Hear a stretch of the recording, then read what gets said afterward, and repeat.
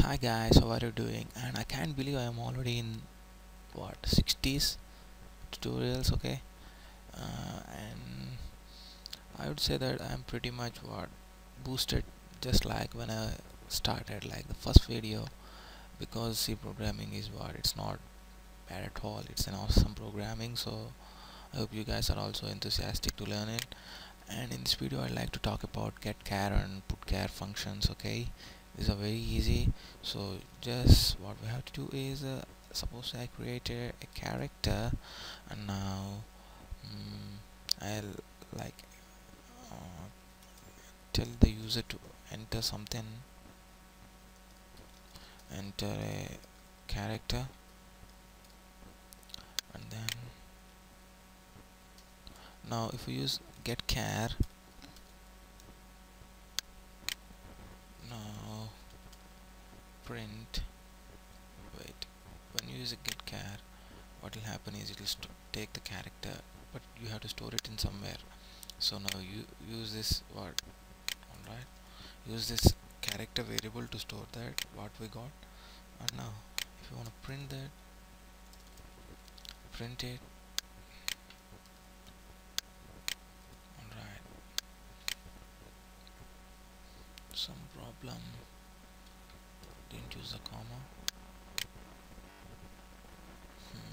Now if we enter any particular character like G, it will print the G.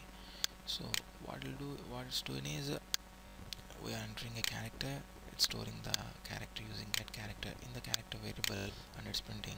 Now you can either use printf to print the character, as use just directly put char to print out the entered character. Okay, you can use any one of those, it's fine. Now if you enter D, it'll print D. Now how to use this get character efficiently is using a loop, at least like use a loop and then put a condition like while character equal to get char, and then this whole is not equal to new line.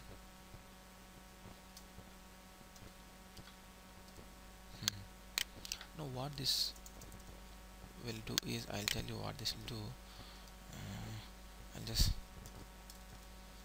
put char ch.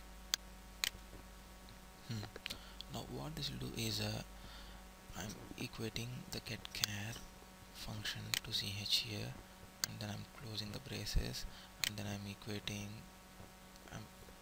using relational operations here to check if it is not equal to what backslash n. What this means is if we enter into a new line, then it won't enter here. If it is not this backslash and new line symbol, it will enter here and print.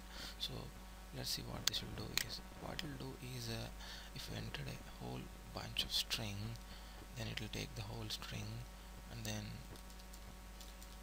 it will give us output the same string. Okay, until and unless we enter into a new line, we can enter into a new line by pressing enter. So if we enter into a new line, it will come out of the loop and it won't print, it will exit the program. So you can print a string using this while loop and using put character and get character. Okay, and I hope you guys understood it. What we're doing here is checking out if what we are entering is going to new line or not. If it is going to the new line, then just come out of the loop, or I'll just print whatever the user is entering, inputting. Okay, and that's it for today's tutorial, guys. I hope you guys enjoyed it, and don't forget to subscribe.